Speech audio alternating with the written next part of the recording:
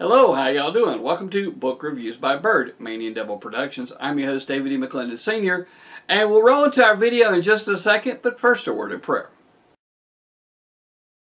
Let us pray.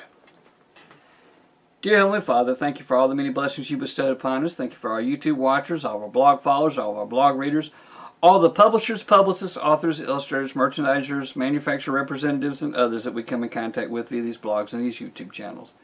If there's anyone out there seeking to find you, please help them to find you. It's in Jesus Christ, Yeshua's most holy and most precious name that we pray by the power of His blood. Amen.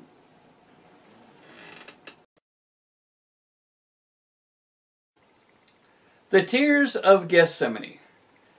Let me tell you, this book, I had a lot of problem in the very beginning of this, and it wasn't because of the writing, it wasn't because of the author, it was because evidently the enemy was trying to keep me from being able to get this blessing.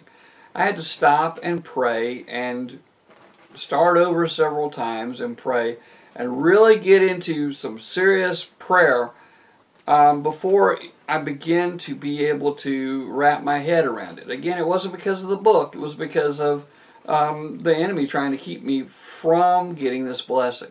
Now, this book is very well written. It's very interesting. Now, I have to say there's a couple of places where my theology differs from the theology of the author, but that's probably coming from, where I am in my religious walk.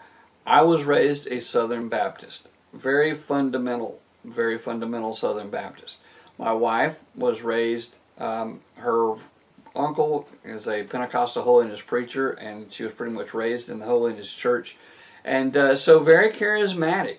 And we're a very charismatic fundamentalist kind of family. We both agree on our theology, how we see the religion, how we see God's spoken word, and that we believe that you don't add anything to it if it doesn't say something specifically in the Bible.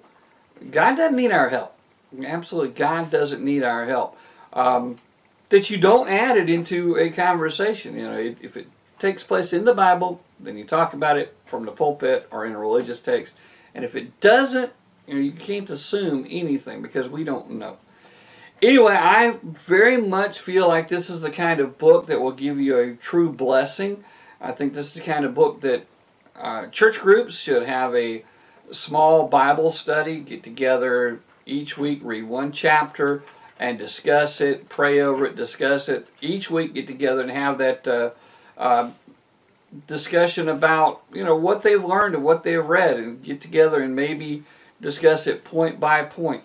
I wholeheartedly suggest when you're reading this book to sit down with your favorite translation of the Bible and maybe one other and try to get your head really around what the scriptures are saying, really around what the author is trying to say. Now, it will truly be a blessing for you.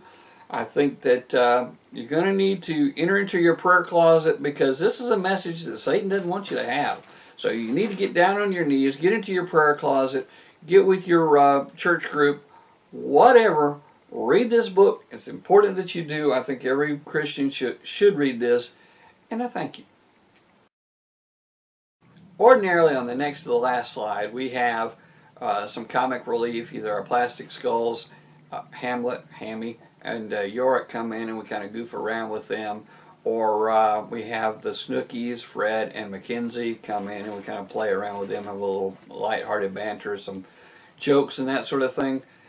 But on something as serious as this, I think what we need to do is have an extra word of prayer.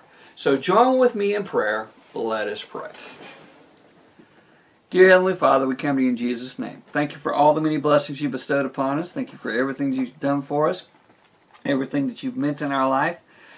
Please be with everyone who tries to read through this book, to help them to get the message of the book, the spirit of the book, and to really be able to understand it. Please bless the reading of this word. Please help us in our Christian walk and our Christian faith, and help others to see Jesus in us. It's in Jesus Christ, Yeshua's most holy and most precious name that we pray by the power of His blood. Amen.